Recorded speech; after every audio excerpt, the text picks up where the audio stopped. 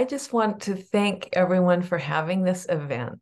I think I have grown a lot through the years that I've been associated with MESA. And one of the things I learned about that I've tried to get moving here in Utah is reducing school food waste. And I learned about that through MESA. I wanted to just share what brought me as a legislator to focus on the environment. As we came back to visit family years ago, we came in the plane through really horrible air quality where you could see how bad the air quality was. And all of my 5 siblings and my parents still live here in Utah. So I thought about my nieces and nephews and the impacts of that air on their lives. And I wanted to make a difference. And so I think that's one of the things that when I joined Women's State Legislative Council of Utah, I had the opportunity to choose which committee I was on, I think, and I chose natural resources.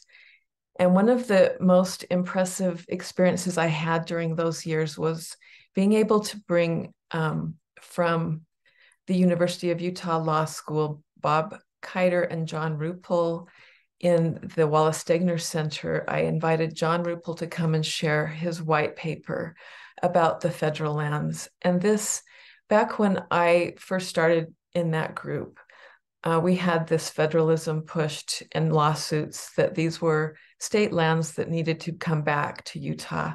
And that white paper talks about that these have always been federal lands and that all the lands that Utah has were given to them by the federal government. I also am inspired by the district I represent to focus on the environment. If you look at a physical printout of what this district is, the majority of it is Big and Little Cottonwood Canyons. And the beauty and the water that they provide for all of us here in this valley is so critical and important that we protect and preserve it.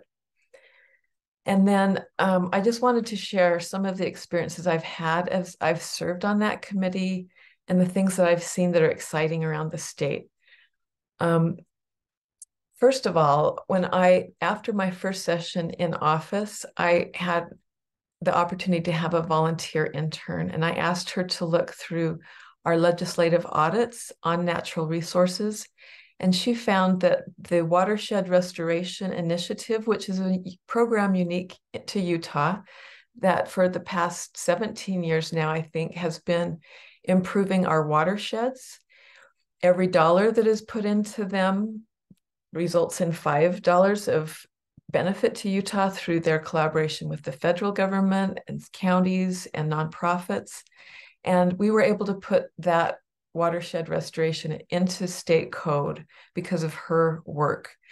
And that sounds like it wasn't maybe that big a deal, except as we were drafting the bill, Summit County reached out and said, can you create an endowment fund so that when we have money, we can give it to the Watershed Restoration Initiative and then use it the following year to do work in our county. So we did that. They gave $1 million the first year, $10 million the next. So we're able to, as we collaborate, really improve and increase our efforts to improve the land and watersheds.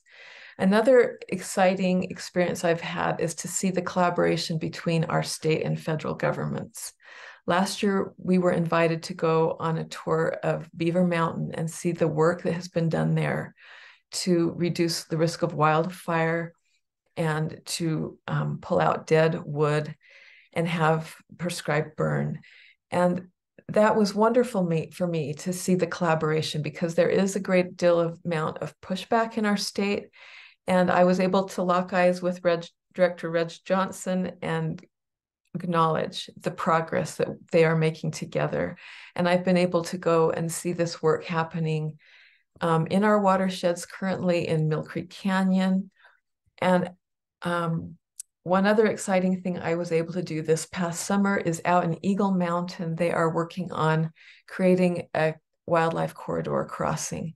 And this is a nonprofit grassroots group working with the city, working with the Douglas Proving Grounds to create this protected wildlife crossing through fences, through under roadway pathways, to get the deer and other wildlife through this new city that has moved so far into undeveloped land in a safe way. So that was very encouraging for me to see.